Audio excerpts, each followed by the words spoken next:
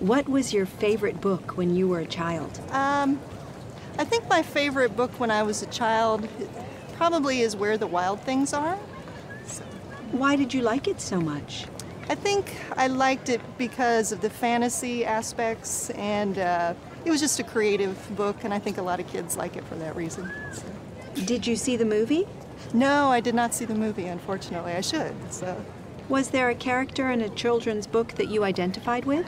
Well, I used to read a book series called Trixie Belden, and Trixie Belden was a sort of a teenage or young teen mystery person, and she was very curious and very liked to solve mysteries, and I always fashioned that, I would like to do that as well. What was your favorite book when you were a child? Probably The Lion, the Witch and the Wardrobe. Why did you like it so much? I remember we had a teacher at school who read it aloud to us, and when I was probably 6 or 7, when I was too young to read it myself.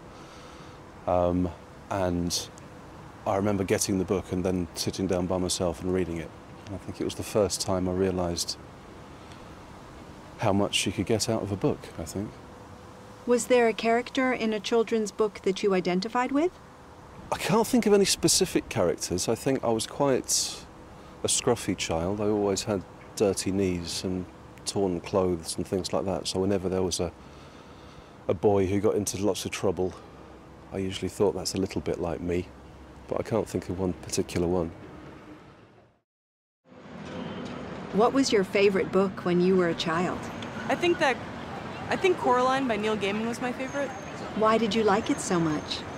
I liked the writing style. A lot of books just sort of have a wall of text that's hard to absorb, but I thought it was easier to read.